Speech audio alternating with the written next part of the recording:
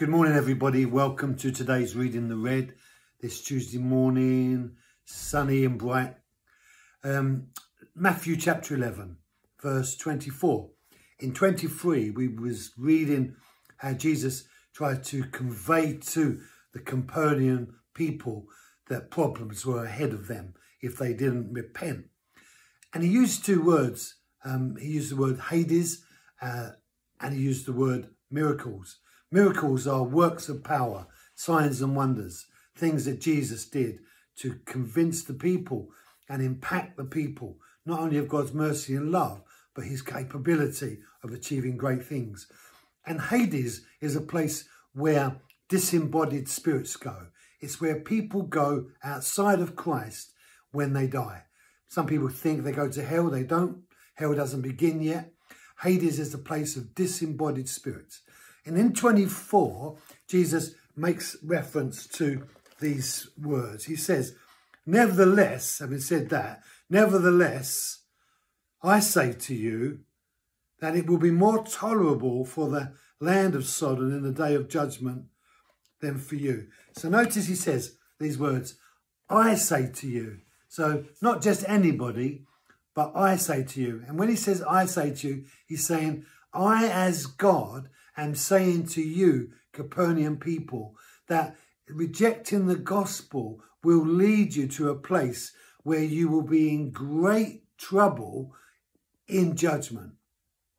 He's saying, I don't want you to go into judgment where you will be facing the judge in a way that will give you the destination of your eternity in Hades. I don't want you to go there. I want you to receive this message. But if you don't receive it, you go into death still unforgiven. And then when you face God in the place of unforgiveness, you then face God in his wrath and in his anger. Yes, God still will be merciful in judgment, but the judgment is coming upon you. And that eternity is a real place.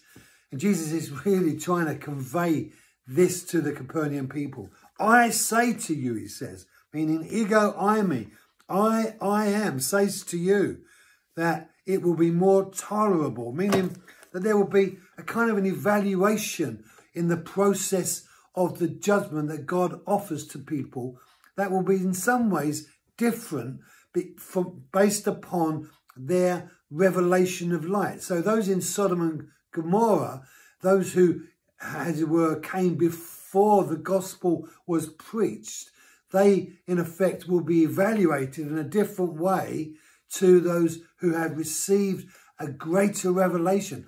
It will be more tolerable. I mean, God will be more tolerant to you in his evaluation process. What that really means, maybe no one ever really knows. But if Jesus Christ is saying this in his message to the Capernaum people, he's saying it because it's true. And that there is a sense in which in the judgment, God will evaluate in a particular way, depending upon the revelation of light we have been exposed to. And he's saying, you, Capernaum, you have no excuses because you have received the full capacity of the revelation of the gospel. I am preaching to you the way to salvation, and you are rejecting it. And if we reject the free gift of life, then we are in a very negative place. Brothers and sisters, you don't want to, I don't want to, and they out there don't want to go into judgment unforgiven. Receive Jesus into your heart today if you're not in a good place with God. Have a great day, and I'll see you on Wednesday. God bless you.